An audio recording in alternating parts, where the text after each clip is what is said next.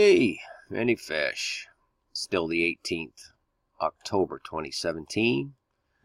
And I'm surprised I didn't see this or didn't come across it earlier, but as of tonight, this is going on tonight, starting at 9 p.m. They're going to be turning the Empire State Building and the One World Freedom Tower orange.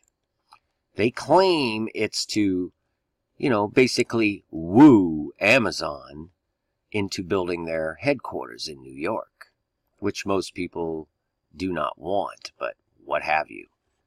So you're going to see your Empire State Building light up orange, just like we saw Cali on there a couple years ago. And don't forget, in the occult world here, orange is of the element of fire, okay? It also has many other attributes. It's known as a color of material success and worldly triumph, victory, a champion, okay? You can go on and on. There's a lot behind orange if you want to look into it more, but this is a fire sign to me. This is what I'm seeing. And we're going to have our Empire State Building and our World Trade Center lit up at the same time. There's our Empire State Building, and there's our World Trade Center. Now, there are a few more buildings participating, but these are our two main attractions right here. Right dead center. I mean, almost perfectly dead center is what do we have there? Our Washington Square Arch. The one that you used to be able to see the Twin Towers through. There's your Empire State Building. And if you, in the old days, you could look the opposite direction and see the Twin Towers in there. But not now. There's the Empire, okay? That's that same arch right there. And there's a lot more. Just esoteric, satanic symbolism. This triangle, I told you about the 7.7 miles yesterday. Well, if you add these two lines between those monuments and the Trump Tower, they add up to 7.7 miles. So there's something going on. I don't know what, folks, but I know how they operate. You know how they operate.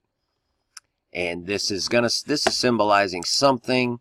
They are planning something, and I'm thinking sooner than later, judging by all the other things that we're seeing. So, I mean, major heads up. This is going on tonight. And, of course, our new moon starts tonight. There's all kinds of things that could be connected to this.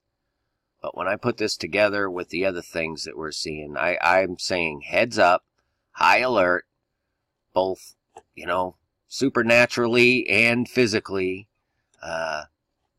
Jesus is coming, man. He's coming soon, but there's a lot of fire coming as well. And I want you to be on the right train. You know what I'm saying? So seek Jesus with your heart, okay? He'll show you the truth, and you can understand what's going on. And you know that you don't belong, and there's a way out. You have salvation. You have been reconciled. So keep that in mind. Orange. New York's going orange tonight. Go figure that one out. Peace and grace to you.